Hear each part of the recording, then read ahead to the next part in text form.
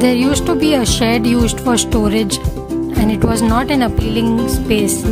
All of a sudden, after some time, I don't know what all changes were done, but next time I entered it, it was a Devi temple space. This is where the Kleshnasha Kriya takes place. And it is amazing to see these normal spaces where we were roaming around have all of a sudden become like a temple and are going to be a powerful temple. One of the volunteers shared similar views, and it resonated a lot with me. Here we can come and experience it, how a normal place is changed into an energetic place.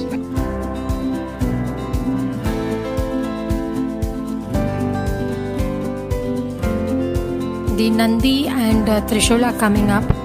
The date for those have already been announced.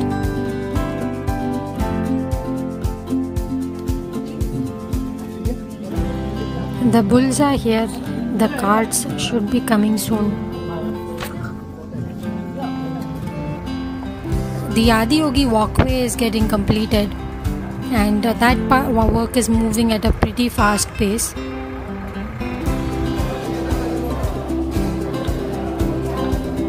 The Chandramukhi restaurant has moved to a new location. It has much better view and more spacious.